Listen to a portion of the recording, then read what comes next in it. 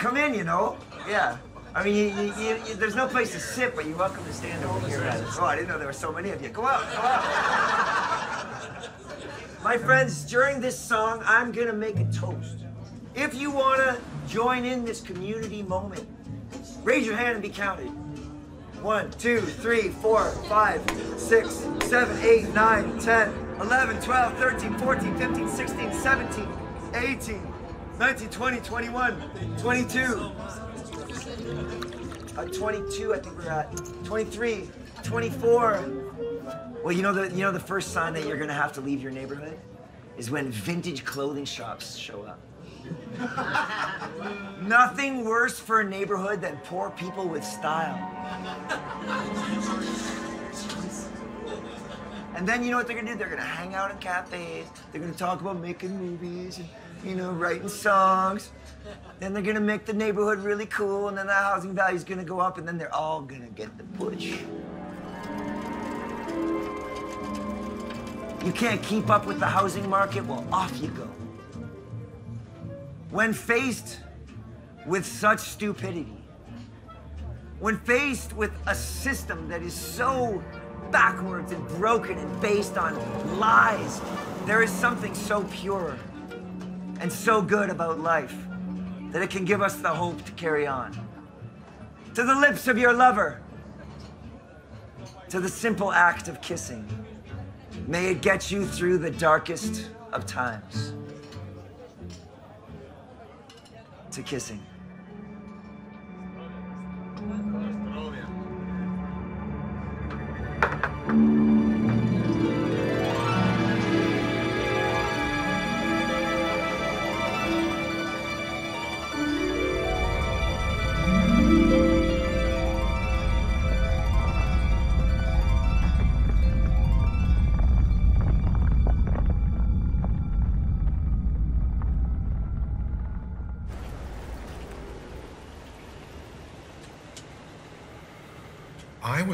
Ich war 10 Jahre lang Lehrer. Ich unterrichtete Französisch. Aber das war, als wollte man Eseln das Sprechen beibringen. Nach der 10.000. Klasse hatte ich genug. Hier geht's rein.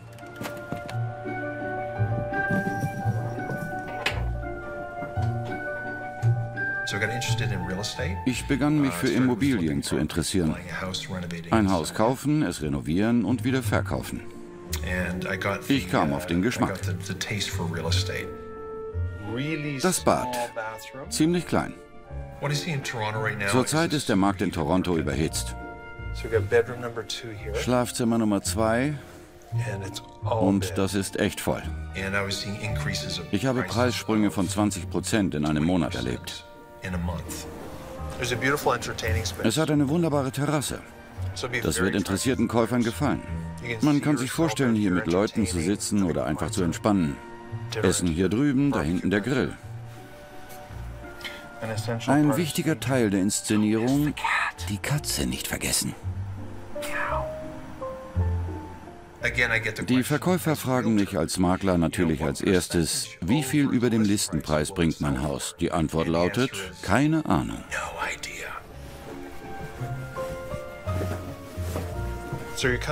Also man kommt rein und es ist okay. Keiner wird sagen, was für hässliche Bilder. Allerdings, wenn du was Schönes reintust, ein paar traditionelle Sachen, Fotos,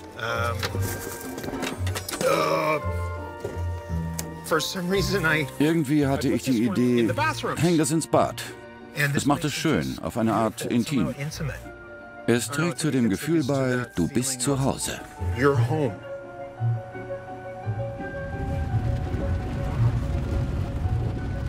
Ich lebe in Toronto und arbeite im Auftrag der UN als Berichterstatterin für die Wohnungssituation überall auf der Welt.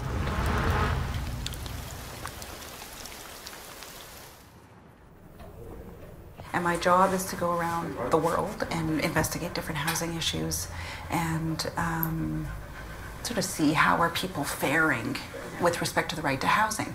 But maybe you could tell me a bit about how you came to needing to have a rent strike. Well, for me personally, I have a mouse problem, I have a cockroach problem, I've got things that need to be repaired in the building. They withhold services. They run you around in circles. They frustrate you.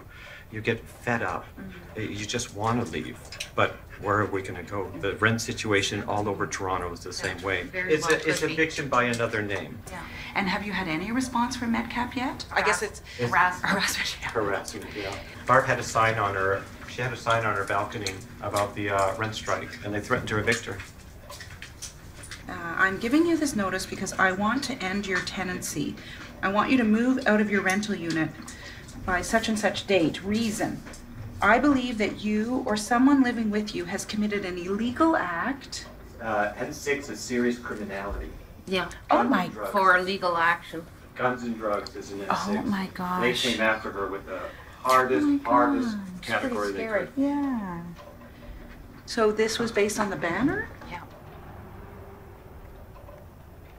You know, we're not bad-mouthing them or anything. It just says May 1st rent strike. Yeah. They own 19 buildings in the area, and that's their plan for all the buildings, is to get people like us out. The neighborhood's getting gentrified. If you're familiar with Liberty Village, it's moving. It's come right up to King and Dufferin, and it's only one direction into our neighbor, and we're in the way.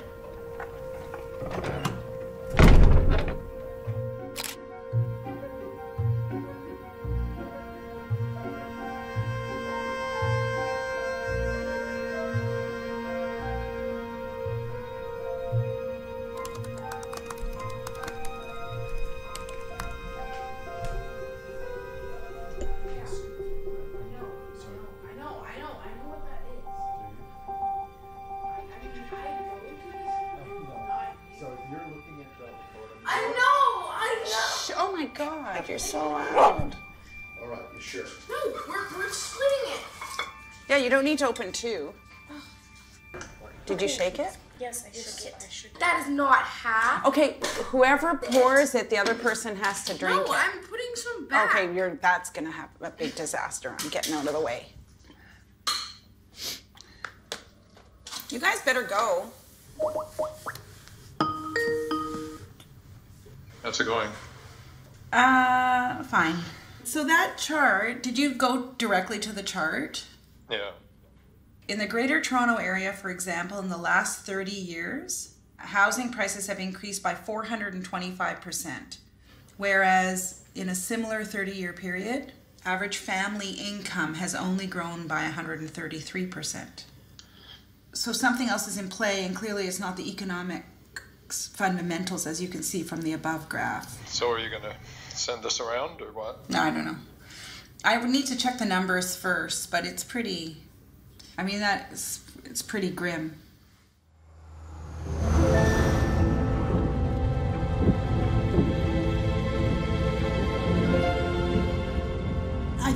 Ich glaube, die Lage ist ungeheuer dringlich. Das Tempo der Urbanisierung bei gleichzeitig stagnierenden Löhnen verursacht einen Mangel an bezahlbarem Wohnraum in bisher nie dagewesenem Ausmaß. Die Armen haben zu kämpfen wie nie zuvor.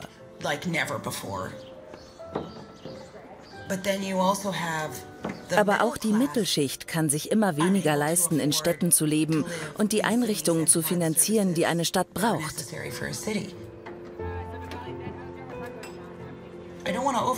Ich will das Wort Krise nicht überstrapazieren, aber es liegt nahe.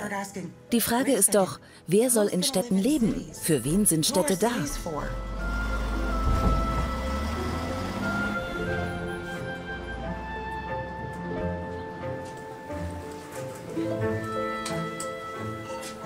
Es ist ja keine Raketenwissenschaft. Was brauchen Menschen, um ein Leben in Würde führen zu können? Angemessene Unterkünfte, bezahlbare Wohnungen gehören auf jeden Fall dazu. Und das ist Bestandteil des internationalen Rechts. Kennedy Heights family is just hours away from learning whether or not they can stay in their home or be forced out onto the streets. Problem? Housing is gobbling up more of shrinking paychecks. People in 59 out of 102 countries worldwide would need to save their yearly income for at least 10 years in order to buy a house in their country.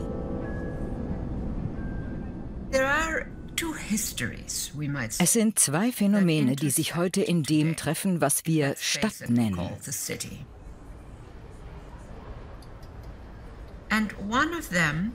Eines dieser Phänomene ist uns vertraut. Wir bezeichnen es als Gentrifizierung.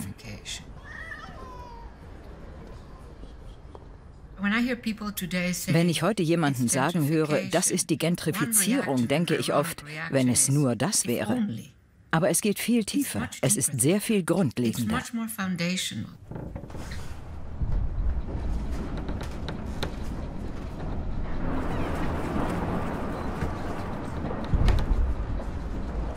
Todo lo que esta casa se desniveló esta casa. El piso se fue hacia abajo, está desnivelado todo. Wir sind hier in der Wohnung einer älteren Frau. Sie wird unter Druck gesetzt und soll ausziehen, weil ihre Wohnung mitten in diesem großen neuen Bauprojekt liegt.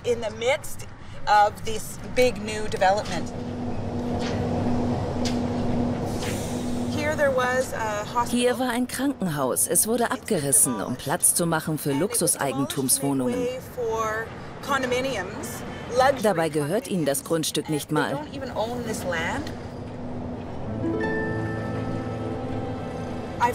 Ich habe gehört, dass hier schon viele Einheiten leer stehen, weil sich niemand in Valparaiso so ein Luxusapartment leisten kann. Diese Projekte sind also offensichtlich nicht für die Menschen von Valparaiso gedacht.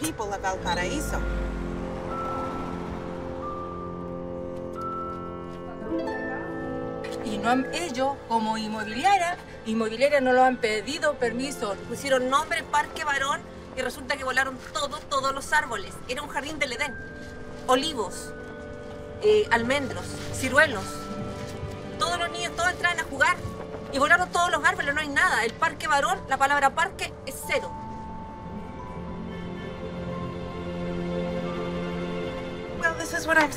So etwas sehe ich überall auf der Welt. Das Aufkaufen von Grundstücken, die Verdrängung der Ärmsten und den Bau von Luxuswohnungen für die Menschen, die nicht in der Community leben.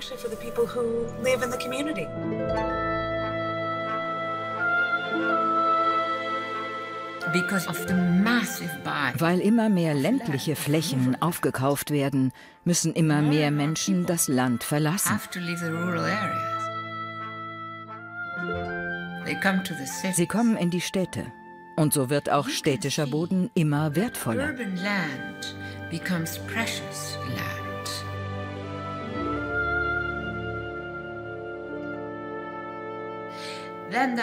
Und Gentrifizierung ist ein Faktor für diese Entwicklung.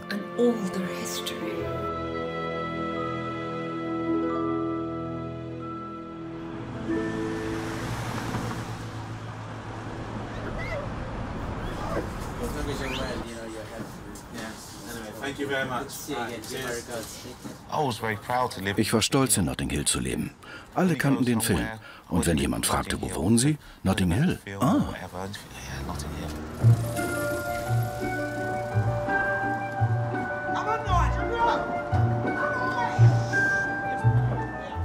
Was ich hier mag, ist die Gemeinschaft. Du hast Freunde aus allen Glaubensrichtungen, aller Hautfarben.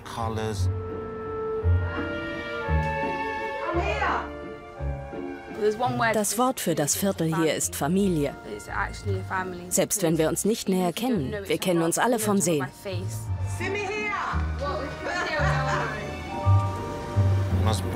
Ich wurde 5 Minuten von hier geboren. Ich habe erlebt, wie sich die Gegend ab den 70er, 80er, 90er Jahren verändert hat. Popstars und alle möglichen Leute zogen hierher, weil sie die Atmosphäre mochten. Und die ist echt cool. Von überall auf der Welt kommen Leute, die den Film gesehen haben. Sie wollen die blaue Tür sehen, den Buchladen. Es wurde sehr trendy, hier zu wohnen.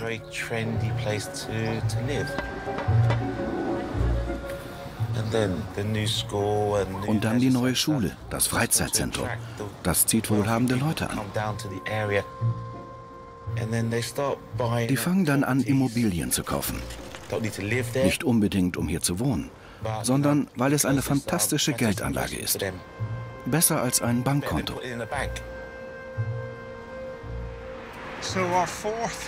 Unsere 4. Station der Highlights der Londoner Immobilienkleptokratie. Diese beiden Liegenschaften sind jeweils ungefähr 20 Millionen Pfund wert. Der Eigentümer hat meines Wissens zwischen 40 und 50 Millionen für beide bezahlt.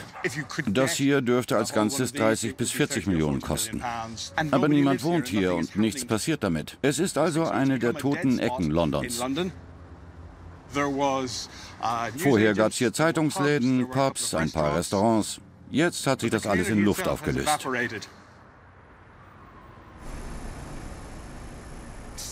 Nach und nach wurden die Anwohner verdrängt. Sie verstehen nicht, wie das passieren konnte.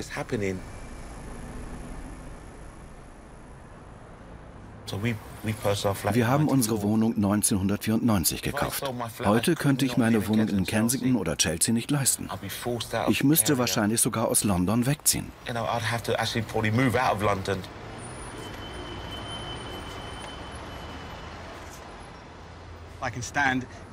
Ich kann hier mitten auf der Straße stehen. Überall freie Parkplätze und kein Verkehr. Es ist eine tote Zone.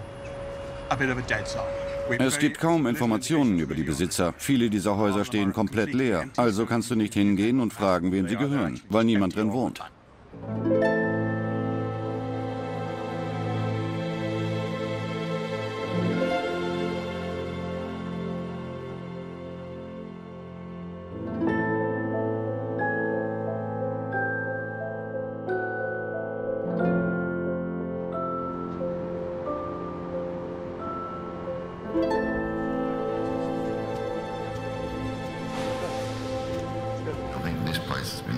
Since 2003, something like that, yeah, since the last time anybody actually operated in it. Lots of empty buildings about and lots of homeless about, so it just makes sense. Who bought this place, do you know?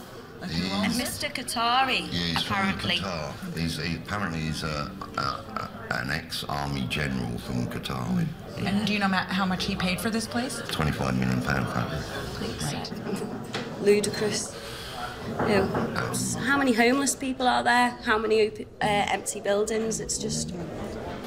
Do you have a demand as a group? Are you guys like organized at all? Yeah, just to start housing people basically, or we'll keep squatting these multi-million-pound buildings until something is sorted. Occupy Belgravia.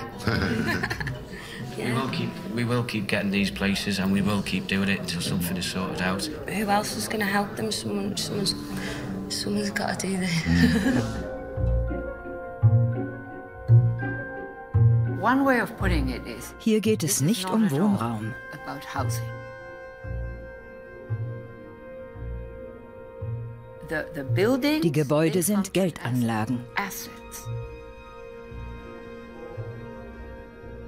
You want those houses, Sie sollen sogar leer stehen, weil man dann mit ihnen herumspielen kann. then you can play with them.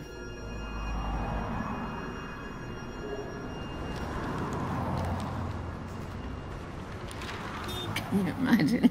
Stellen Sie sich vor, diese riesigen leeren Türme bringen Geld. Wenn also jemand meint, ach, die armen Investoren, da muss was schiefgegangen sein. Teufel nochmal? Nein. No.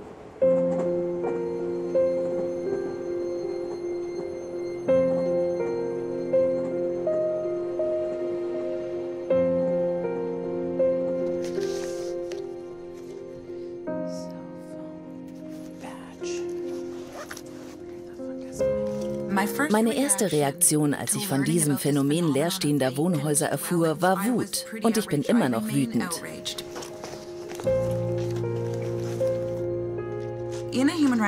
Im Rahmen der allgemeinen Menschenrechte und der UN ist eindeutig, wer die Verantwortung trägt. Die jeweiligen Staaten. Staaten sind verantwortlich, weil sie sich gegenüber der internationalen Gemeinschaft verpflichtet haben, dass sie die Menschenrechte wahren werden. Und dazu gehört auch das Recht auf angemessenes Wohnen.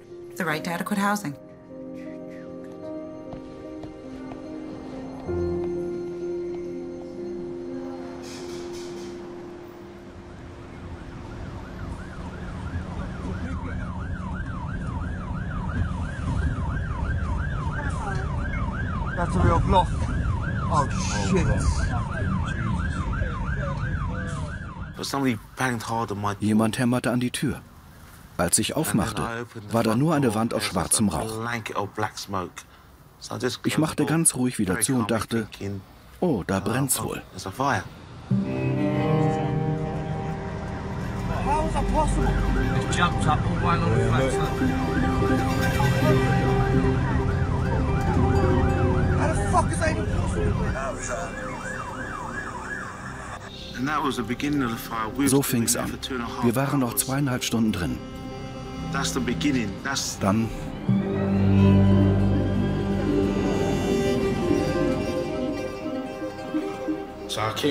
Ich ging auf den Balkon, dann rannte ich runter auf die Rückseite des Towers. Ich dachte, was geht denn hier ab? Ich sah alles. Von Anfang bis Ende. Hab danach 2 Tage nicht schlafen können.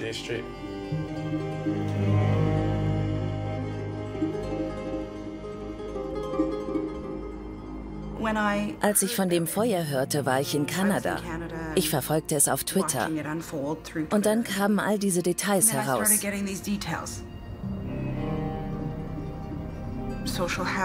Sozialer Wohnungsbau, marginalisierte Bewohner, mitten in einem reichen Bezirk, klagen über schlechte Zustände in Wohnungen vor dem Brand.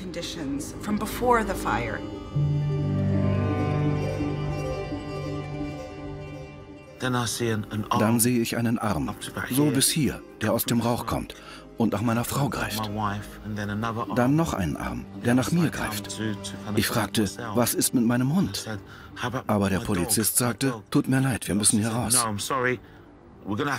Ich schaute nach meinem Hund und... Mein Hund ist wie mein Kind, ein 2 Jahre alter Beagle. Er hieß Lewis Hamilton II. Er hatte sich den Namen selbst ausgesucht. Wir machten ihm Vorschläge und Lewis gefiel ihm.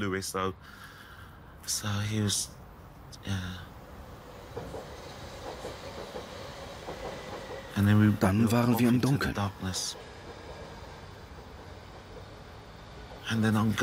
Ich gehe runter und trete auf etwas.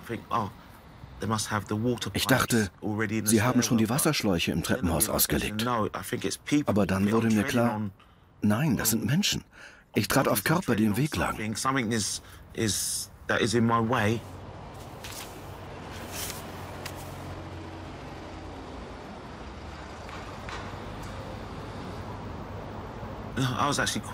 Dabei habe ich mich gefreut, als sie das Gebäude verkleiden ließen, damit es für die Umgebung hübscher aussah. Aber sie haben es natürlich so billig wie möglich gemacht.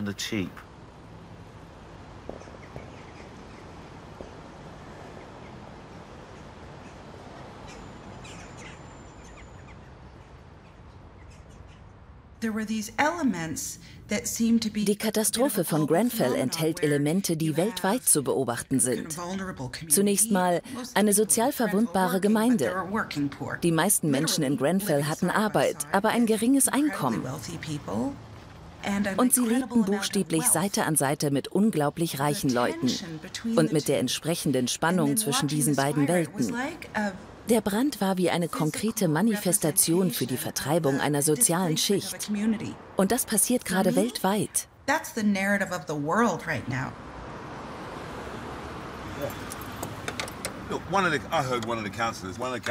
Ich habe gehört, wie ein Stadtrat sagte, wenn du dir Notting Hill nicht leisten kannst, solltest du da nicht bleiben. Wer zum Teufel ist er, sowas zu sagen? Menschen, die ihr ganzes Leben hier gewohnt haben, werden behandelt wie ein Stück Scheiße. Ist doch falsch, oder? Es macht mich krank, treibt mir die Tränen in die Augen. Sie werden behandelt, als wären sie Müll, wie bei dem Feuer. Sie haben sie einfach verbrannt. Dabei sind wir die reichste Gemeinde im Bezirk. Wie kann das sein? Wie?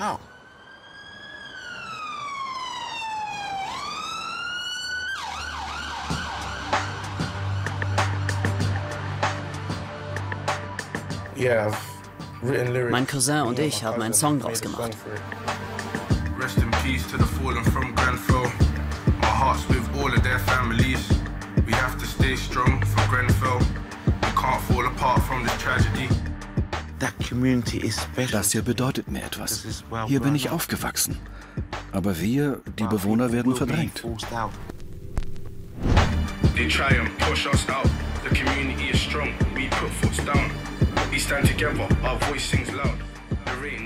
Aber ich verspreche Ihnen, ich werde bleiben und kämpfen. Mit allem, was ich habe. Auch für die anderen. Rest in peace to the fallen from Grenfell. My heart's with all of their families.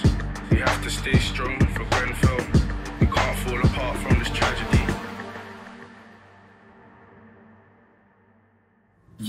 Es gibt Menschenrechte. Ja.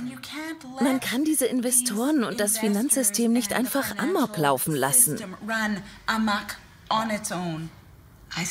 Also, jeder Einzelne hat gewisse Rechte. Dann habe ich eine Frage. Sind Sie juristische Expertin für Menschenrechte? Ja. Es gibt doch das Instrumentarium des Gesetzes. Genau.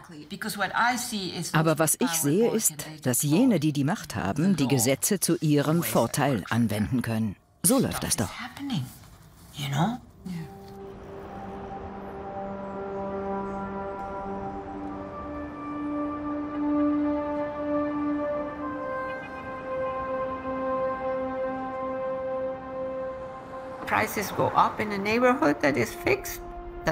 In einem etablierten Viertel steigen irgendwann die Preise und die Mieten. Das begreift jeder.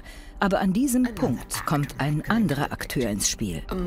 Ein Monster, das niemand sehen kann und das niemand wirklich versteht.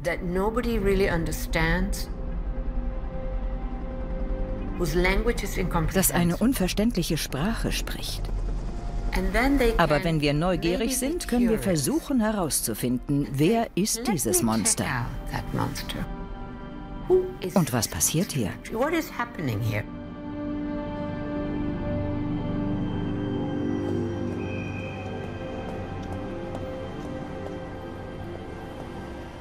Ich glaube nicht, dass der Kapitalismus an sich problematisch ist.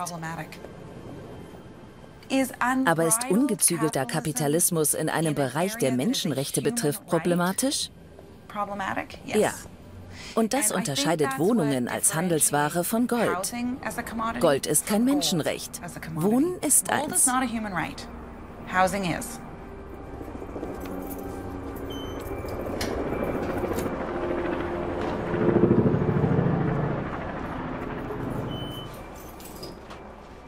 This building, this whole complex has 1,700. 1,700? Wow. Yeah, 1,700 units. Wow.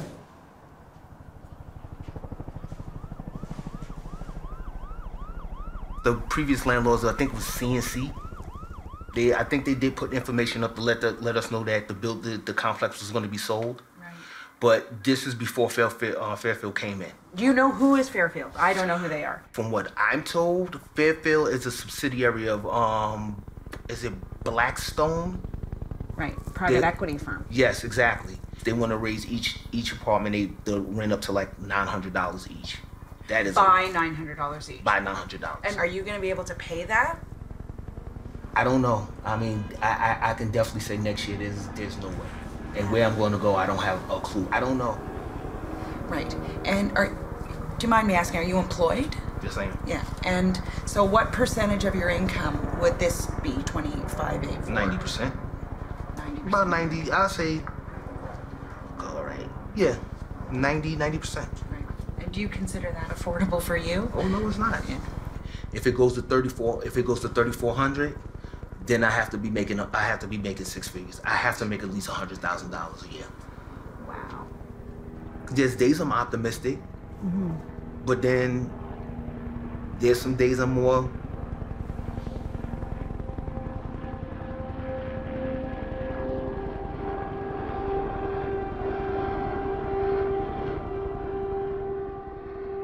Ich finde, die Menschenrechtsgesetzgebung ist nicht mehr auf dem Laufenden. Und es beunruhigt mich, dass ich dafür noch nicht die richtigen Worte gefunden habe.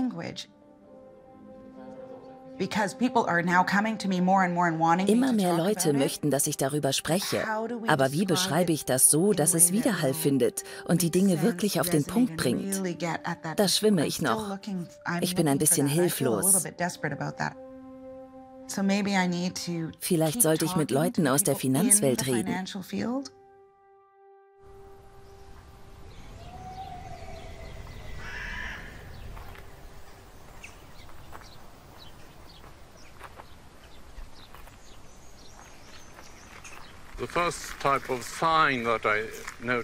Das Erste, was mir auffiel, waren die eingeschränkten Sprechzeiten. Sie schreiben, sie seien für ihre Mieter da, aber da steht nur am Dienstag und nur für 3 Stunden. Die Carnegie ist eine schwedische Immobiliengesellschaft, die zu einem Drittel der Blackstone Group gehört. Vieles spricht dafür, dass sie sich hier eher um nichts kümmern. Aber es ist ein typisches Beispiel für die Art von Immobilie, die sie interessiert. Jedes Mal, wenn eine Wohnung frei wird, lassen sie sie renovieren und können die Miete um 50% erhöhen.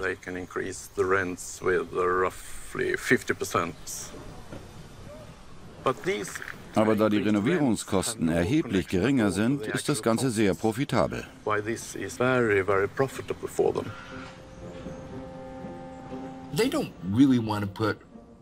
Eine Fondsgesellschaft wie Blackstone will nicht ihr ganzes Geld in solchen Immobilien festlegen. Also sucht sie eine möglichst große Anzahl von Investoren.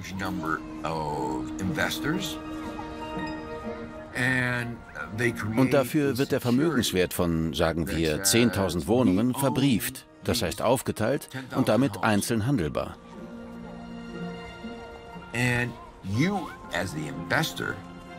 Die Investoren bekommen dann einen Anteil an den Mieten und den Kapitalerträgen aus diesen Immobilien.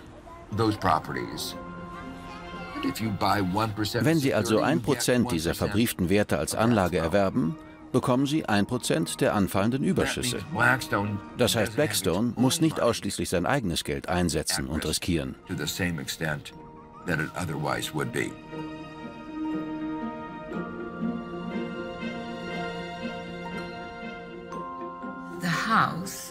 Sie können eine Immobilie, ein Haus kaufen, verkaufen, kaufen, verkaufen.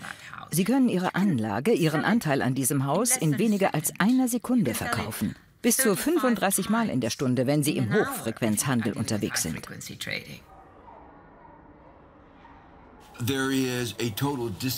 Es gibt absolut keine Verbindung zwischen demjenigen, der in einem Haus wohnt, und der Person, der es gehört. Der Besitz eines Hauses dient nur dazu, Geld zu machen.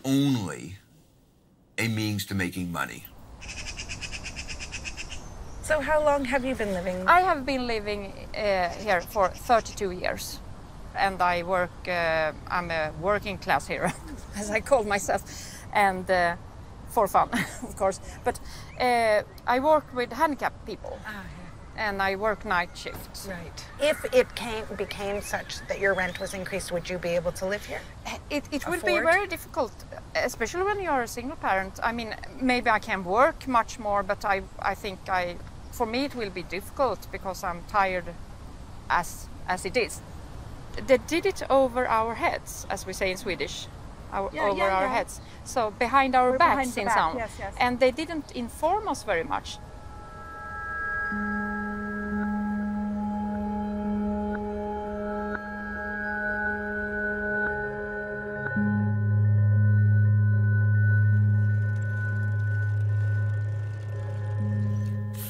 Das Finanzwesen ist etwas ganz anderes als eine Bank. Wir alle brauchen Banken. Sie verkaufen eine Dienstleistung und wir bezahlen sie dafür. Im Finanzbereich ist das vollkommen anders. Der Finanzsektor verkauft etwas, das er nicht hat. Und dafür braucht er ausgeklügelte Instrumente, um in andere Sektoren eindringen zu können. Das heißt, der Finanzsektor ist von seinem Wesen her extraktiv, so wie der Bergbau. Eine traditionelle Bank will, dass es den Söhnen und Töchtern ihrer Kunden einmal besser geht, um auch in Zukunft mit ihnen Geschäfte machen zu können. Der Finanzsektor dagegen zieht aus einem Investment, was er kann. Und wenn das Vorkommen erschöpft ist, wie bei einer Mine, spielt der Rest für ihn keine Rolle mehr.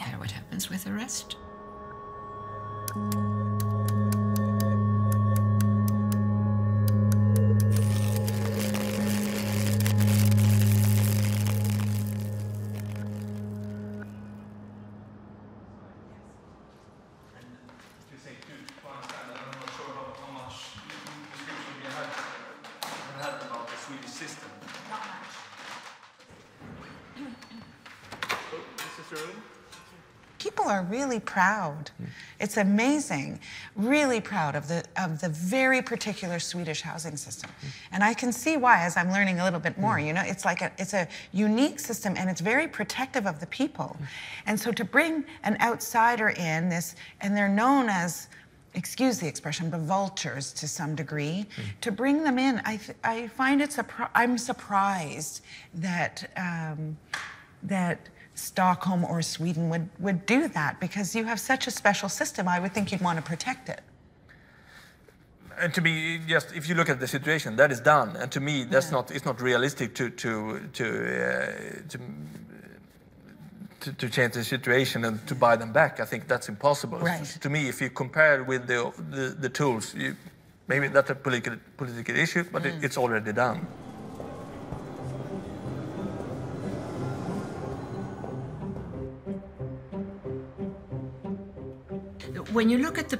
Ich sehe einen Teil der Verantwortung für viele der Extreme im Bereich der Gewinnmaximierung bei der Politik. Alle unsere Regierungen sind heute ärmer als 1980, als diese Entwicklung einsetzte.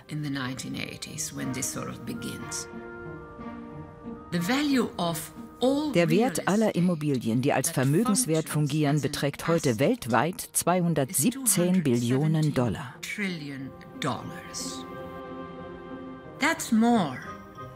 Das ist mehr als das weltweite Bruttoinlandsprodukt.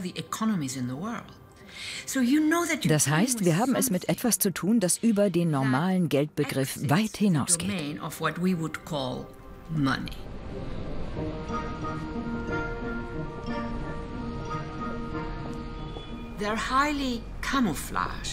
Es geht um getarnte, hochkomplexe Operationen, die so undurchschaubar sind, dass sie nur jemand versteht, der vom Fach ist. Und die Politiker, anstatt ihre Hausaufgaben zu machen und zu sagen, wir haben den traditionellen Bankbereich verlassen, den wir alle verstanden haben, aber jetzt stehen wir vor etwas Neuem, delegieren diesen Komplex an Experten. Und woher kommen die? Aus dem Finanzsektor selbst.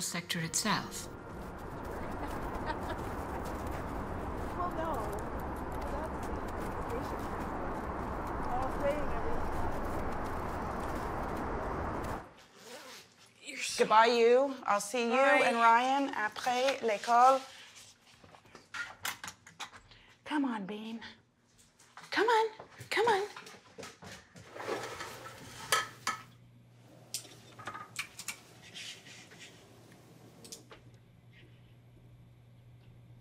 We're the largest real estate private equity firm in the world. We've got investments in people around the globe. But by keeping our business entrepreneurial, we can move very, very quickly. John Gray is the global head of real estate for Blackstone Group, which is the world's largest private equity manager. So one of the markets you went into was single-family homes, and I know you have a big portfolio. Was it 50,000 or? Yes, 50,000. Tell us about that. So how do you even find 50,000 homes to buy? You need a global financial crisis for that to occur. You're sitting around in 2011, you're saying, where is there a large pool of assets that are going to be sold by financial institutions at big discounts to underlying replacement costs? And it was pretty obvious it was single-family homes. Let's spend $25,000 or so fixing them up, and then let's rent them out and make income-producing assets out of them, like an apartment business, but just not in one large complex. But if we do it in enough scale... I was just poking around, trying to get my head around some of the stuff around hedge funds and buying up distressed mortgages and all of that. And I went onto the Blackstone website. I've worked with Bruce. Ich arbeite mit Bruce seit 20 Jahren zusammen. Er ist Anwalt und denkt so ganz anders als jeder, den ich kenne. To basically buy up the whole neighborhood, gentrify the whole thing, and double or triple the value of the real estate just because you've gentrified the neighborhood and forced everybody else out. Right? And makes no mention of people, really, at least by minute 16 and a half, he hasn't mentioned like the people that would be living in those places. It's like a whole other world. I definitely want to meet with him. We own properties around the globe. We buy these investments on behalf of our A company like Blackstone. Blackstone und die anderen Riesen im Finanzgeschäft waren die großen Gewinner der Finanzkrise. Sowohl auf dem Wohnungsmarkt als auch auf den Kapitalmärkten. They were also the big winners in the equity markets. It was as if the US government. Und zwar, weil sich die US-Regierung auf die Seite der Banken geschlagen hatte, anstatt den Hausbesitzern zu helfen, die ihr Eigenheim zu verlieren drohten. Sie ermutigte Zwangsvollstreckungen, um die Bilanzen zu bereinigen, vergab Geld und Kredite an Hedgefonds und private Kapitalgesellschaften, die damit die überschuldeten Immobilien aufkauften, um Profit zu machen. Auf diese Weise hat die Krise von 2008 erheblich dazu beigetragen, in den USA und in anderen betroffenen Ländern die Kluft zwischen Arm und Reich noch zu erweitern.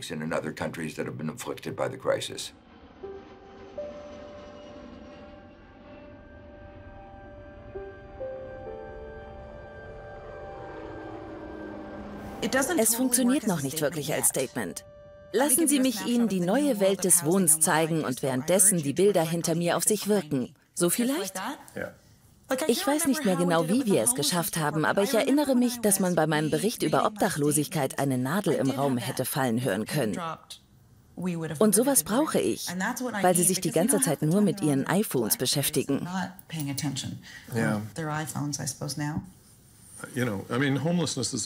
Obdachlosigkeit ist was anderes. Da sieht man Bilder von Menschen und was du zeigen kannst, hat das Potenzial zu schockieren. Bei Wohnungen sieht man nur Kräne, Hochhäuser, Glasfassaden. Das bewegt die Leute nicht so.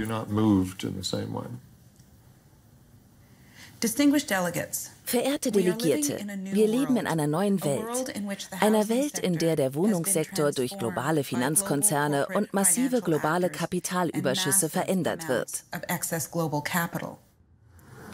Global residential real estate is now valued at $163 trillion, more than twice the world's total GDP.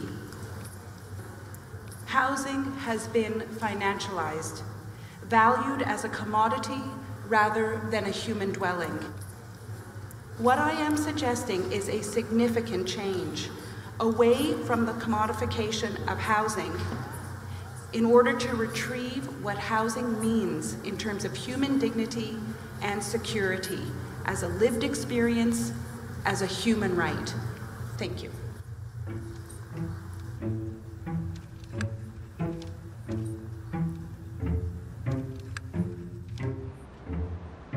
Well, we're walking through the new buildings, the new estate, which is now called Elephant Park, which replaces the Haygate estate, where I used to live.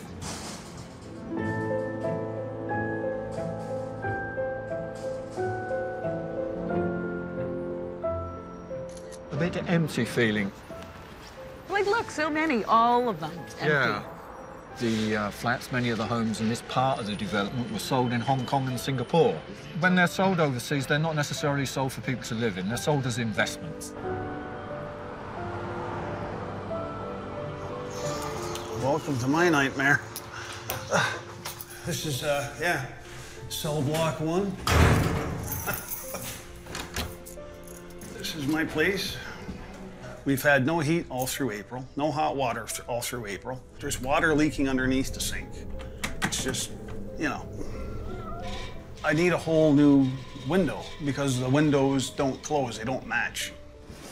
New owners have taken over. We haven't met them, we haven't seen them, we don't know anything about them. It could be Frosty the Snowman for all I know.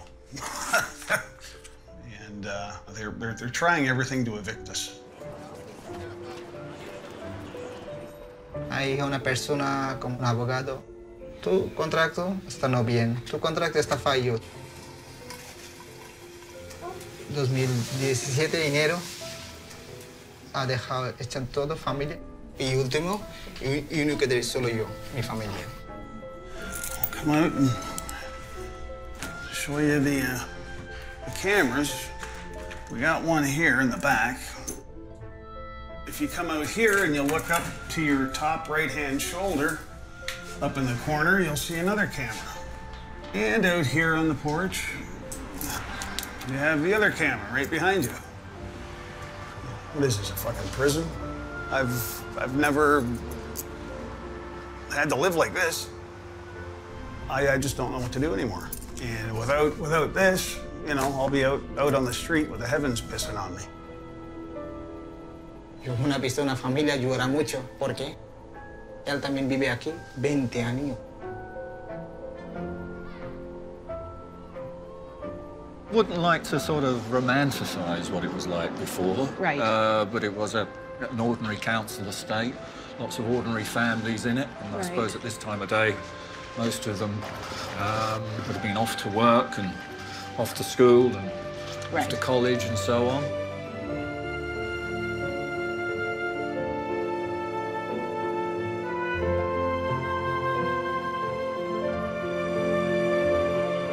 This is where I grew up, you know, and I'll be hell bent and bound if I'm going to be pushed out of here, you know, or bullied out of here for that matter.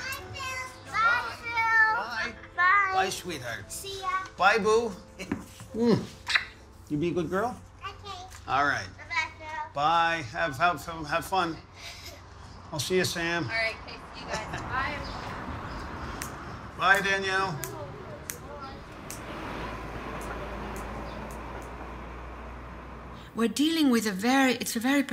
Wir leben in einer Epoche, in der die Eliten glauben, sie könnten wesentliche Rechte ignorieren. Und dann wundern sie sich über die Verbitterung, die das bei den arbeitenden Klassen auslöst, die in unserer Gesellschaft sehr viel an Boden verloren haben. Es ist eine harte Zeit. Die schrankenlose Jagd nach dem Geld hat vieles zur Folge, was bei den Menschen große Wut auslöst. Sie wissen nicht genau, was vorgeht, weil ihnen das Hintergrundwissen fehlt. Aber sie wissen, dass etwas falsch läuft.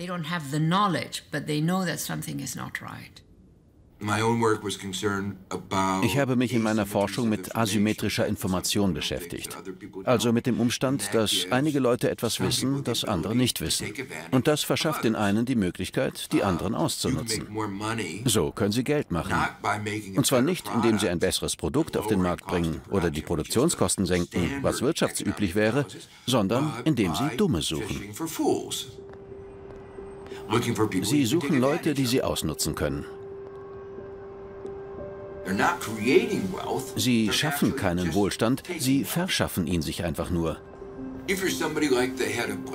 Wenn jemand wie der Vorstandschef von Blackstone über die Vorteile der Deregulierung spricht, dann meint er natürlich, dass er die Menschen ausbeuten kann, die in seinen Immobilien leben.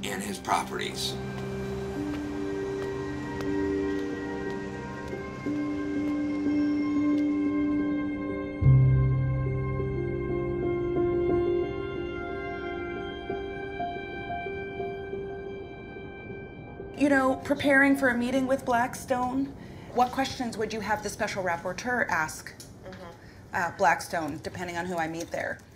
Because they're cash rich, they're not a conventional landlord, and they're completely speculating on this future that they're creating. When you're a company on the size and scale of Blackstone, you can buy a whole neighborhood. And so the power dynamic is dramatically different. And it's not just the power that comes with the ability of having the cash to buy large swaths of land at once. It's also political power. Yeah, and that piece is very important to me because I hold states accountable. So I need to be able to hold the government of the US accountable, who can then hold Blackstone and other private equity companies accountable to that whole model.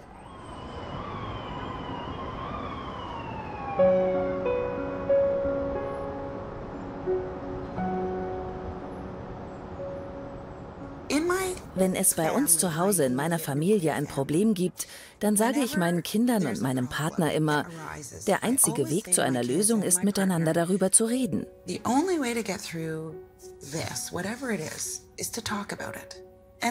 Ich sehe da keinen Unterschied zur großen Weltbühne. Vielleicht bin ich naiv, aber ich möchte dem Chef der Immobilienabteilung von Blackstone gegenübersitzen. Wenn ich ihn dazu bekomme, über die menschliche Seite von all dem zu reden, bringt das vielleicht etwas.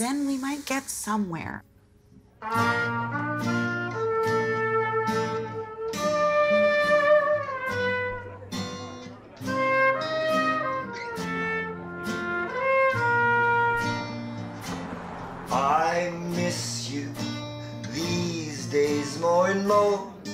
Little sweetheart from next door, but those days are over.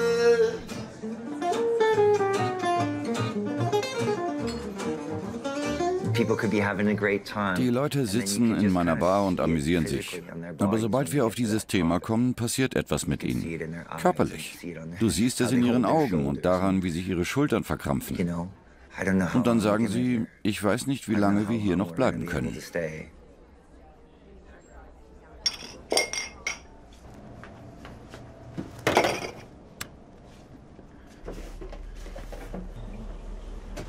Was das Leben in der Stadt ausmacht, ist doch diese zufällige Intimität. Du gehst die Straße lang, stößt mit jemandem zusammen und es entwickelt sich ein Gespräch. Du gehst in eine Bar und sitzt neben jemandem, der 20, 30 Jahre älter ist oder eben jünger. Und bevor du es merkst, unterhältst du dich mit ihm über den Sinn des Lebens.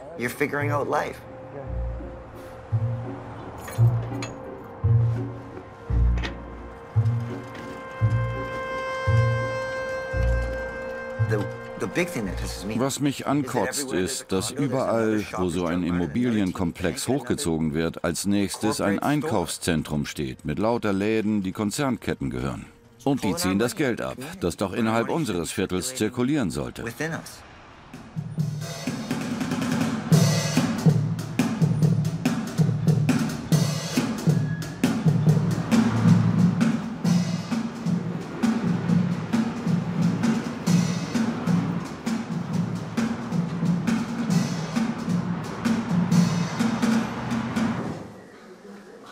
Kreuzberg war so mit Harlem oder die Bronx. Und jetzt ist es hip. Und tutto bene.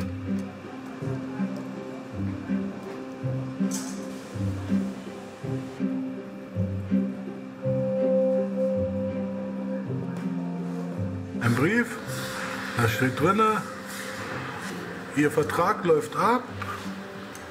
Ich möchte gerne eine Neuverhandlung. Wenn nicht, Kündigung. Das war. 600 € mehr. Jetzt im nächsten Monat.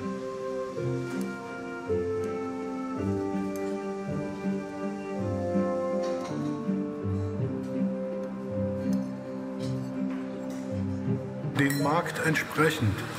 Ich weiß nicht, was er an Markt hier sieht. An Laufkundschaft, an Frequenzierung. Keine Ahnung.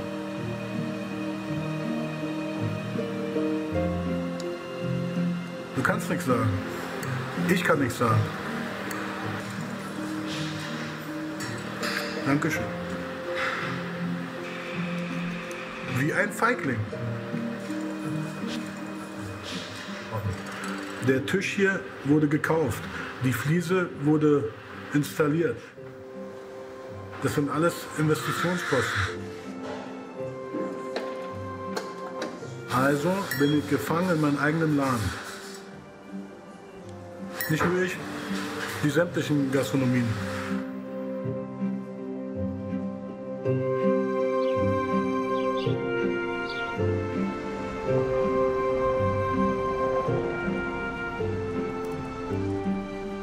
Also hier in Kreuzberg haben wir noch mal viel höhere Mietsteigerungen als in Berlin. Während in Berlin ungefähr eine 20-prozentige Mietsteigerung ist, dann haben wir hier teilweise 70% bei der Neuvermietung. Aber Kreuzberg ist ein rebellischer Bezirk schon immer gewesen.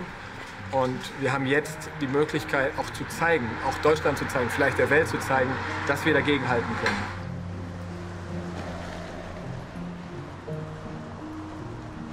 Die Nachbarschaft hat sich manifestiert über Protest und Gespräche. Und am Ende gab es Verhandlungen auch mit der Politik zusammen und dass es Initiativen gibt, die sagen, okay, wir wollen diese Orte erhalten. Das sind Treffpunkte für alle. Und das kann ein Buchladen sein, das kann ein Gemüseladen sein. Wir versuchen, alle Instrumente zu nutzen, um einen Teil der Stadt wieder zurückzukaufen. Fast 40 Häuser die wir gesichert haben in 2 Jahren. Und das sind über 1000 Wohnungen. Das ist nicht wenig. Es geht nicht darum, eine Revolution zu machen und irgendjemanden persönlich zu beschuldigen, sondern es geht darum, das System ins Gleichgewicht zu bekommen.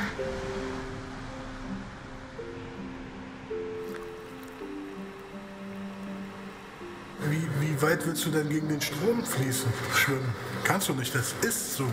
Es wird sich nicht verändern. Das ist eine Tatsache. Jemand, der Geld hat, möchte sein Geld investieren. Jemand, der kein Geld hat, ist weg. Wird rausgedrängt, aufgefressen. Und das, was ihr macht, ist ein Tropfen auf dem heißen Stein. Ne? Also ist vorbei, der Zug ist schon weg. Schau, du bist auch. Ja, ich muss jetzt anziehen. Was ich eigentlich ja nicht will. Meine Kuchen muss ich anziehen. So, und dann hoffen, dass das immer noch gekauft wird. So, das hat jetzt mit der Gentrifizierung nichts zu tun. Das weiß ich. Du hast es jetzt mit was ganz anderem zu tun. Deswegen will ich nicht in deinem Job sein. Aber ihr habt das verpasst. Du bist ein Fatalist. Ich kann dich nicht überzeugen, dass es sich lohnt zu kämpfen. Ich? Da bist du an der falschen Seite. Ich bin ein Kämpfer.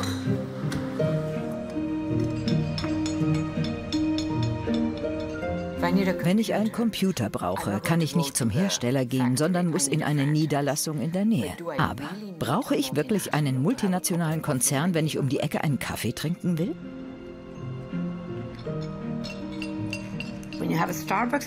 Eine Starbucks-Filiale zieht einen Teil des potenziellen Konsums aus der Nachbarschaft ab.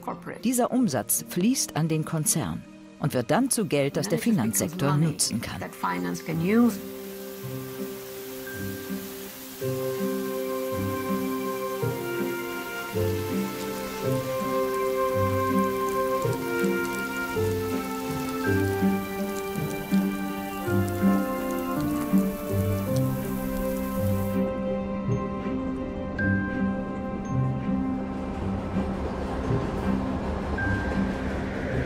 Die 4. von oben, an der linken Ecke.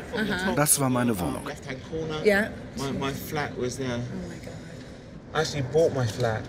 Ich hatte die Wohnung gekauft. Sie gehört also mir. Ich habe die Hypothek abbezahlt.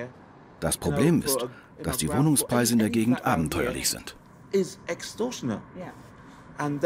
wollten uns ein bisschen Geld geben und sagten, sucht euch was. Aber dann hätte ich aus London wegziehen müssen. Also habe ich beschlossen, erst mal bei Freunden zu wohnen. Die meisten von denen, die im Grenfell Tower wohnten, haben noch nichts Neues. Nach 9 Monaten? Nach 9 Monaten. So anyway, to cut a long story short, I'm now in a hostel. The place that they could offer me could be anywhere in the country, and if I don't accept it, I become intentionally homeless. Anywhere in the country? Well, yeah, I mean, it could be Birmingham, it could be Manchester, anywhere. If you can treat people after a tragedy like that, the way they're treating them now, what hope does anyone have? What the UN and also the European, the ECHR, what are they doing to implement sanctions for those in authority? So what comfort are you giving to us that it's going to be addressed now? Sorry?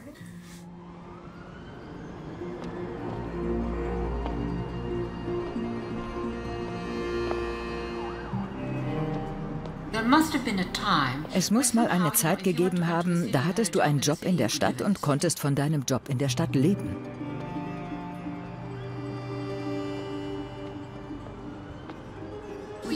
Mittlerweile ist es so, dass sich ein großes Loch im System aufgetan hat.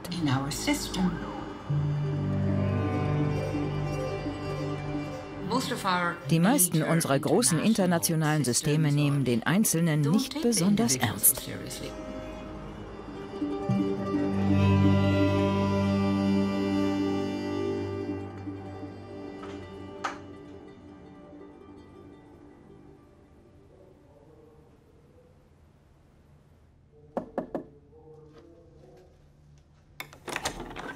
Komm rein.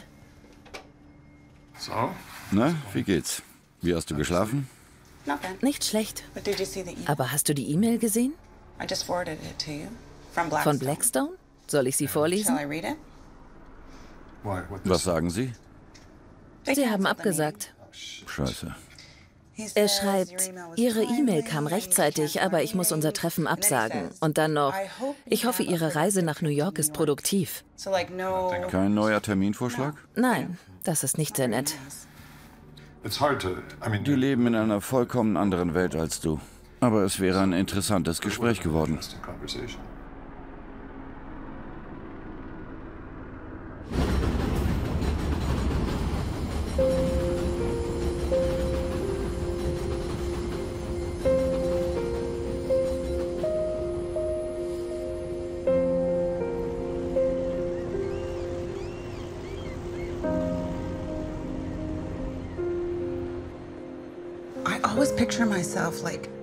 Wenn ich über mich nachdenke, ich bin 1,57, komme praktisch aus dem Nirgendwo und versuche, die Welt zu verändern. Ich versuche, einen weltweiten Diskurs darüber zu beeinflussen, wie Menschen leben.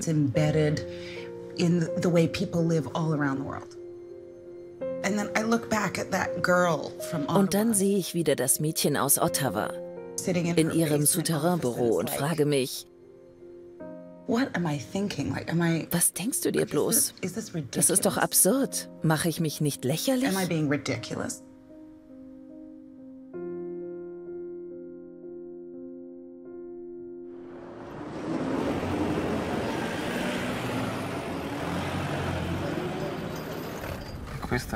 Das ist Panzerglas.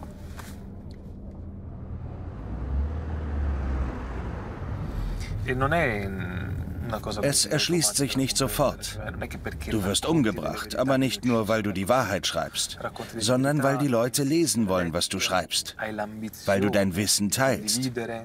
Deshalb wirst du zu einer Gefahr für sie. Das ist der Preis, den man für eine wahre Geschichte zahlen muss.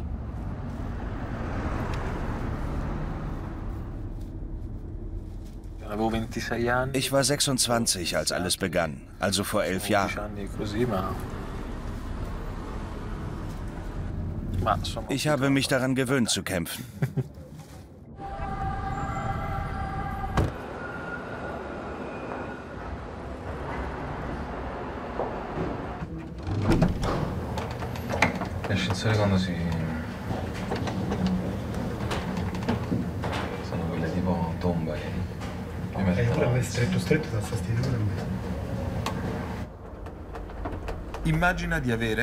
Stell dir vor, du hast 100 Millionen aus dem Verkauf von Kokain oder durch das Schleusen von Migranten gemacht. Was tust du damit? Du musst Restaurants, Hotels oder Häuser kaufen. Und wie wäschst du diese 100 Millionen? Du gründest eine Gesellschaft im Ausland, in einem Steuerparadies.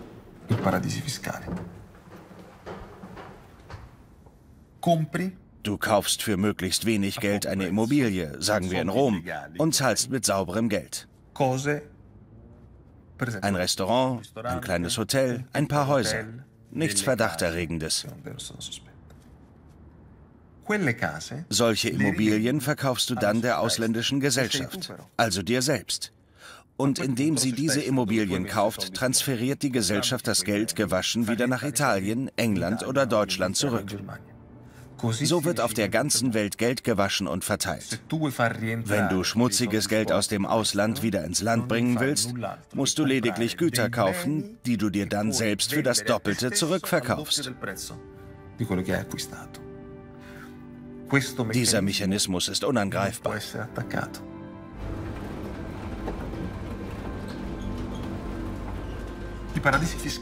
Die Steuerparadiese sind die Orte, an denen sich legaler und illegaler Kapitalismus treffen.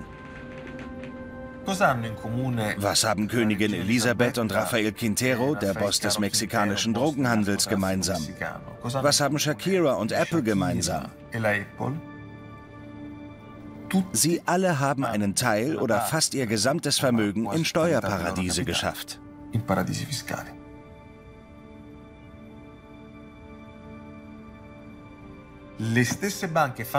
Die Banken dort machen Geschäfte mit Kartellen genauso wie mit Leuten, die ihr Geld ehrlich verdienen. Es ist ihnen egal, ob das Geld aus dem Kokainhandel stammt oder aus einer Steuerhinterziehung. Und so vermischt sich alles. Was wird aus diesem Geld?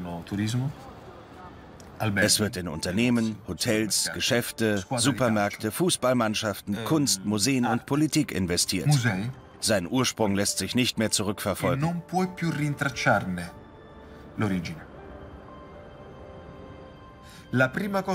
Die großen amerikanischen Wirtschafts- und Finanzkonzerne, auch Amazon, Facebook und Netflix, versuchen als allererstes Orte zu finden, in denen sie weniger Steuern zahlen müssen.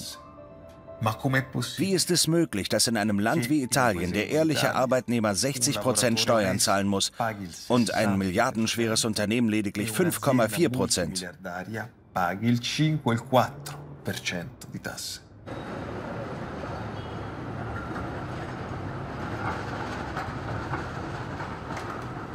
Qui abbiamo finito e stiamo scendendo giù.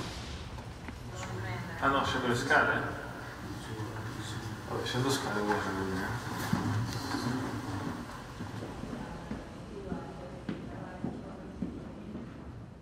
Investoren sind nicht darauf aus, Häuser billig zu kaufen. Nein, sie wollen sogar möglichst viel für ein Haus bezahlen, um so mehr Geld verstecken zu können.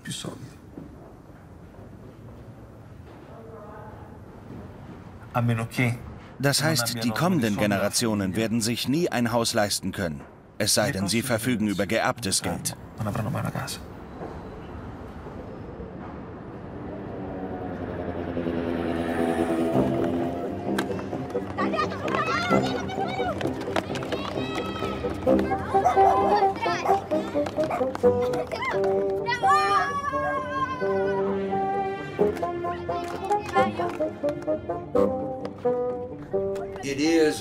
Es ist ein absolut dysfunktionales System. Ende der 70er, Anfang der 80er Jahre griff etwas um sich, das ich eine Ideologie oder fast schon eine Religion nenne. Die Überzeugung, dass der Markt alle Probleme lösen wird. There'll be big winners, there'll be big losers. In the name of equality, should the winnings be redistributed to the losers so that everybody ends up where he started? That would take all the fun out of the game. Ihr Hohepriester war Milton Friedman und ihr großes Experiment war Chile unter Pinochet. Es brauchte einen Diktator, um diese Ideen umzusetzen. Die Jünger dieser Lehre glaubten, wenn wir privatisieren, alle Regularien aufheben und die Steuern senken, wird das Wachstum steigen. Jeder bekäme mehr. Einige Leute, die ganz oben, bekämen natürlich sehr viel mehr. Aber Neid hin oder her, am Ende würde jeder ein größeres Stück vom Kuchen bekommen. Nur haben sie die vielen Fälle ignoriert, bei denen die Märkte nicht so gut funktioniert haben.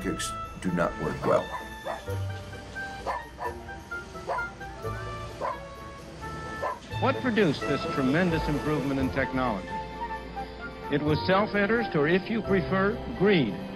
The greed of producing. Milton Friedman hat ihnen ein wirtschaftliches Argument dafür geliefert, dass sie sich um die Moral nicht kümmern müssten.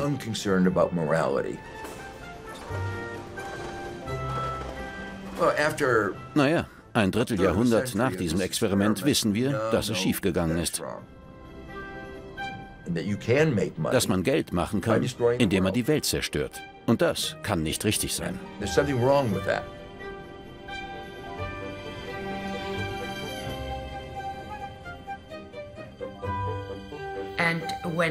Wie der Finanzsektor zu Fall kommen wird?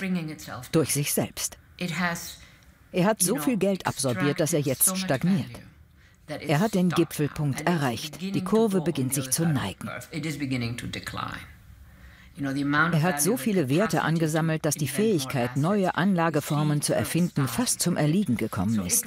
Also wird er sich selbst demontieren. Er wird zurückkommen, wahrscheinlich mit Gebrüll. Aber im Moment herrscht eine Art Stillstand.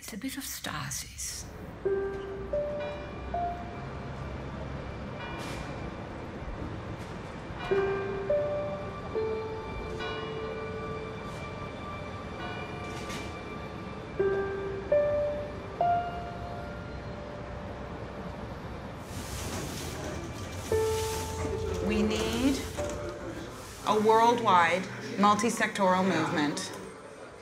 We need to change how the world thinks about and interacts with housing and home. And then we want to see the shift sees housing as a human right, not a commodity. Like we're going to do both, you know? Right. Bam. If we're going to defend Wenn wir Städte erhalten wollen, so wie wir sie kennen, kann ich das nicht allein tun. I can't do it alone. I decided to create Deshalb habe ich eine Bewegung gegründet, die The Shift heißt, um Ideen zu entwickeln, wie wir unsere Städte schützen können.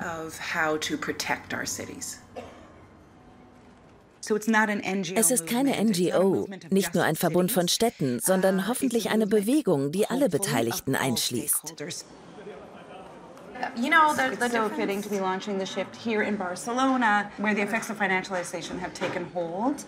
And where there's a mayor like Ada Colau. I hired a young woman. Ich habe eine junge Frau eingestellt, die aus dem internationalen Menschenrechtsbereich kommt und von der ich weiß, dass sie den Anforderungen an die Assistentin einer UN-Berichterstatterin gewachsen ist. Cut and paste these and move them up. 1/3 of deaths worldwide are linked to poverty and inadequate housing. It's good? Yeah. Cities are becoming the playground for the rich and excluding middle and low income and poor households, pushing them out of cities. We need a worldwide movement to reclaim and realize the fundamental right to housing. El principal factor de expulsión de vecinos de la ciudad de Barcelona es la especulación con la vivienda, la gentrificación y la operación de los grandes capitales que como buitres desembarcan en nuestra ciudad para sacar máximos beneficios a costa de especular con un bien de primera necesidad. If we look, like I've been looking at Blackstone, the largest private equity firm, they have more power than the state, you know? So how are you, yeah, you know, exactly, you're crying. You know, so how are you need the support of the state, I think, the national behind you, if you're going to try to move in and influence Blackstone. But sometimes we win. Sometimes you win. Yes. Like, give me an example of when Yes. Can you give me an example of when you won? No, sometimes we win time. And we stop them, at least for a year, and that's very important. Right. Stop them from doing what? The works, the rehabilitation works. Because the fact is, by all the building, with people, they renovate. When we have some of these hedge funds trying to speculate in the city, they want to buy the building, or we buy it first. But we do it because we have money. And it's a lot of money. Because like you pay market. Yeah, that can be expensive. I'm interested to know how the investors, the vulture funds, the hedge funds, Airbnb are reacting to what you're doing. Airbnb primero reaccionó muy duro, ¿no? Muy agresivo, porque no soportan la idea de que les digan que les van a regular. There are some groups acting like authentic mafias right now. En Londres, por ejemplo, hace muy poco hablaba con Sadiq Khan, con el alcalde, y es el principal problema de la ciudad, la especulación con la vivienda, y tenemos que intercambiar estrategias para reforzarnos entre estas grandes ciudades, porque los problemas son muy similares. Entonces, queremos inversiones en nuestra ciudad, pero queremos inversiones que sean productivas, que sean sostenibles, que sean justas. Es una lucha desigual, es un poco David contra Goliat, es una lucha muy difícil, muy dura. Hay noches que no dormimos, las expectativas son muy altas, porque está en juego la vida de las personas.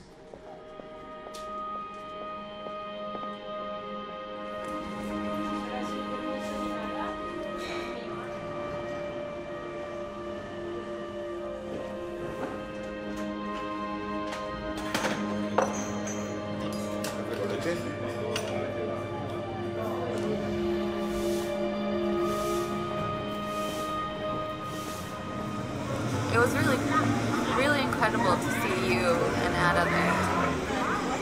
You don't get that often.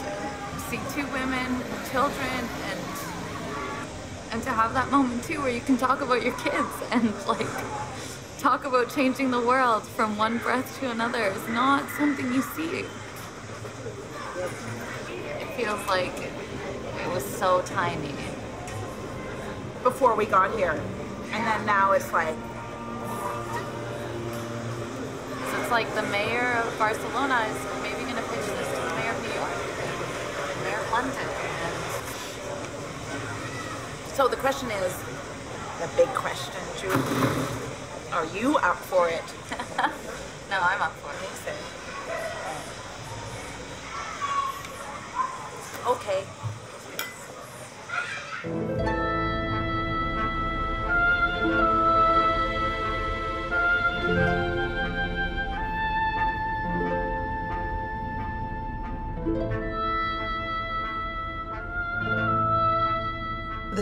Nachdem ich angefangen hatte, mich mit den großen Kapitalgesellschaften wie Blackstone zu beschäftigen, hat es einige Zeit gedauert, bis ich darauf kam, mir die Frage zu stellen, woher bekommen die großen Kapitalgesellschaften wie Blackstone eigentlich ihr Geld?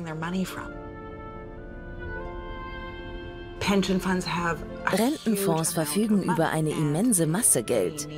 Sie müssen wachsen, um sicherzustellen, dass jene, die in diese Fonds einzahlen, am Ende ihres Arbeitslebens ausreichend versorgt sind. Ich hatte meine Reise nach Südkorea geplant, bevor ich wusste, dass einige der größten Rentenfonds hier ihren Sitz haben. Der National Pension Service ist der drittgrößte Rentenfonds der Welt. Korea war eins der ärmsten Länder überhaupt. Heute ist es die 11. größte Volkswirtschaft der Welt. Das ist ziemlich beeindruckend. Aber das in nur 50 Jahren zustande zu bringen, erforderte eine geradezu brutale Dynamik.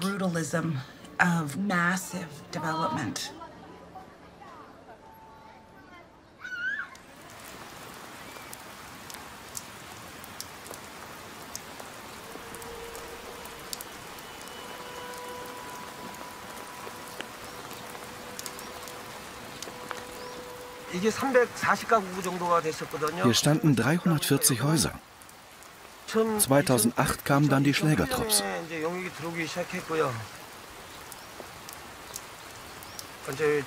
Die Baufirma hatte sie angeheuert. Und die Polizei kam, um ihnen den Rücken freizuhalten.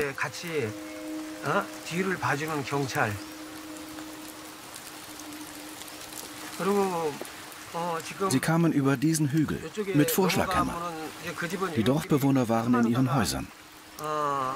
Dann haben sie mit ihren Hämmern die Wände eingeschlagen und sind in die Häuser. Viele Frauen wurden geschlagen, auch meine Frau.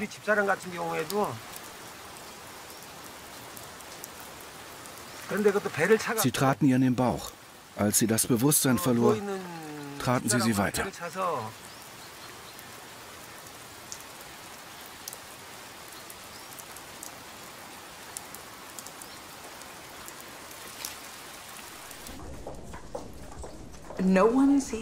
Niemand schien zu wissen, dass das Geld der Rentenfonds hier landet. Und es schien auch niemanden zu kümmern.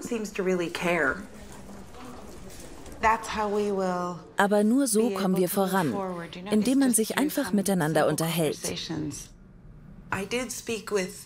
Ich sprach mit Vertretern des National Pension Service und sie sagten mir ganz klar, was ihr Job ist. Und das habe ich verstanden, nämlich Geld für ihre Rentner zu generieren. Sie sagten, wir geben unser Geld Anlagemanagern und die entscheiden, wo es angelegt wird. Sie distanzierten sich also. Das heißt, es spielt für sie keine Rolle, wohin das Geld fließt, solange es eine gute Rendite bringt. National and city governments in South Korea need to make some major shifts before they will be in full compliance with their human rights obligations. You know, human rights law is very specific about those types of projects. First of all, forced eviction under international human rights is considered a gross violation of human rights. People die in forced evictions, and people's lives are basically ruined. So it's not to be taken lightly.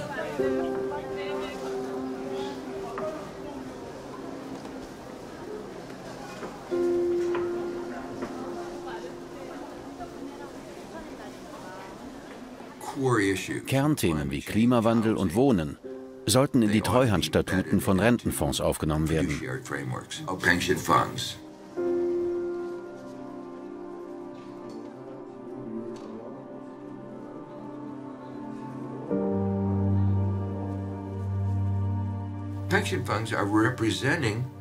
Rentenfonds vertreten zukünftige Rentner.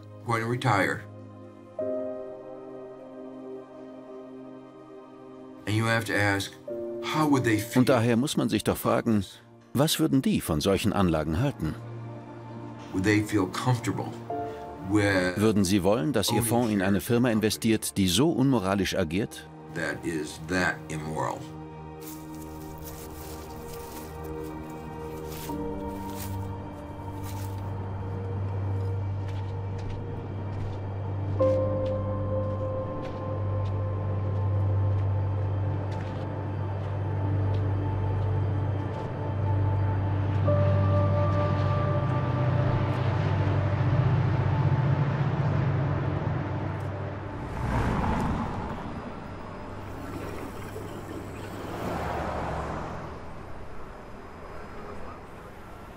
I'd lived there 38 years. I paid my rent for 38 years, and they're supposed to upkeep the building. They're supposed to do stuff. The management company has readily admitted there's been nothing done for 40 years. So where's all that money I've already spent? And now the new company wants me to give them more money. The unit that I live in 1 year has gone up that $325. It's a familiar story. This is the same situation. It's the same situation we were dealing with here, where they just wouldn't do repairs. They try to make your living environment as toxic as possible, but you have the moral high ground. So yeah, talk to the media. And this is how we won the rent strike, correct, Barb? You're in the first month of the rent strike, and we went into month 4. So it's a bit of a haul, but it's worth all your time and effort. So through some research, we've discovered that, the previous landlords who had the building, this new company came in and bought them out. And this property management company has investment companies that have certain shares. And one of them turns out to be a government pension fund holder. So imagine you have George here on a pension, and they are taking care of money for pension holders, right? Wait till they find out that somebody who's on a pension is being extorted, and they're pushing them out. Why are you pushing working class people out of your home? That's a question you have to ask these pension fund holders, right?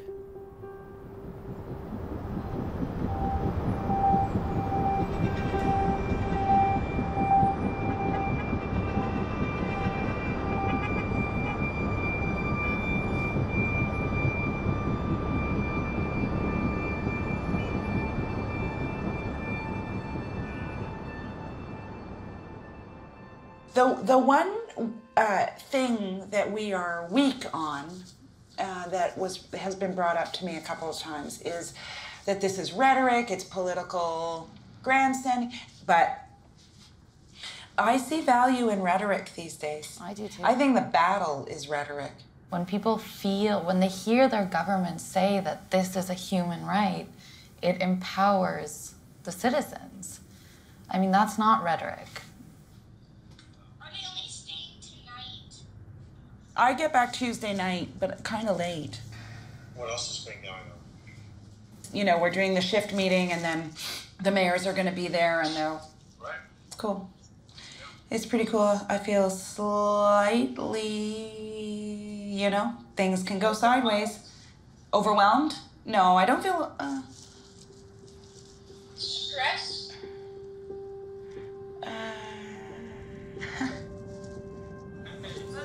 Hi, I'm Leilani, the special rapporteur, yes. I'm Barbara from the Mayor's team. Very nice to meet you. Yeah, great yes, finally. Yes. Yes. Good to see you. Yes, good to see you. Again. Yes. Amelia has been keeping me up.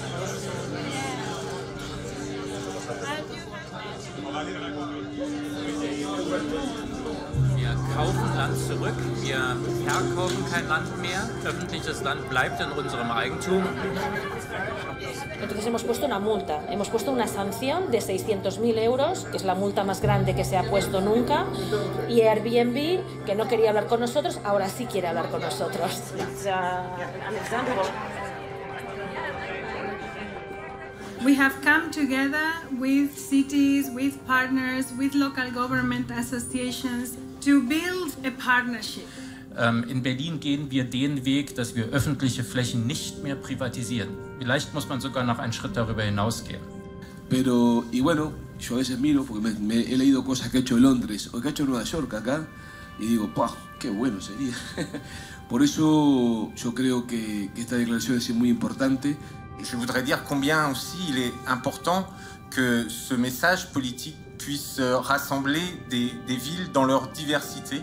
What you around this table do can have a huge influence. It can guide other cities to prevent powerful financial actors, and they are powerful, from dismantling cities as we know them.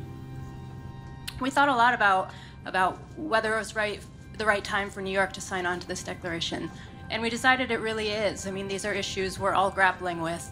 We do feel like it's a great opportunity to be learning from each other. So we're very excited to be part of this. Thank you very much.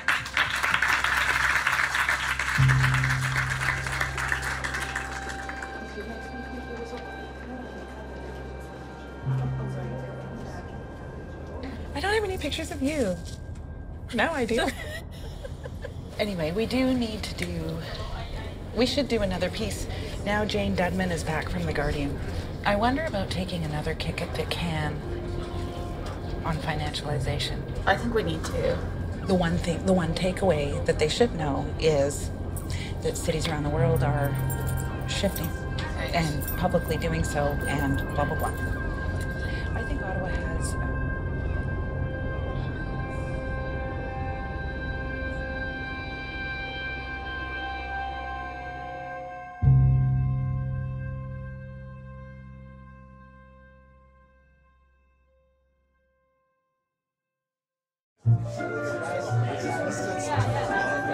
Every place I've been, people are really hospitable. In Serbia, you could show up for lunch with 16 people and they're like, here, let's have the 14-year-old rakia, you know, that Grandpa made. I have two things here for you that I'm hoping will help you move forward to ensuring the right to housing is in the National Housing Strategy. The first one is like totally practical. Draft legislation. It's amazing.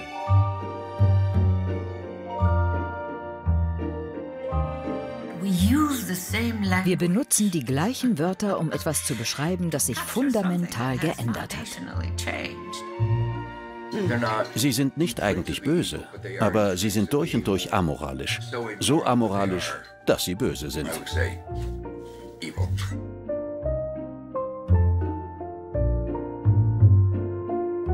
I'm the agent who's helping Kieran find a place, and we saw your place today. Oh my God, here's Kieran. I love this house. I love the backyard. I love the place up top, the beautiful sanctuary. The glass doors, the sliding glass doors, and the big island in the kitchen, and I need a new home. And I'm looking forward to maybe that one being it. Have a great day. Yay.